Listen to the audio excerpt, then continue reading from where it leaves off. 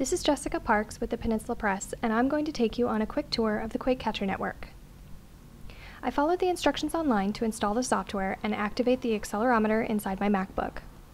So now I can open up QCN Live, and I get this nice rotating globe.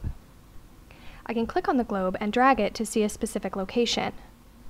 The pink lines represent major faults, and the dots represent seismic shaking. If I click on one of the dots, all the data for that quake will pop up on the bottom left. It's important to point out that not all of these little dots are actual earthquakes. The sensors are really sensitive, so they can pick up shock waves from a truck driving by your house or a door slamming.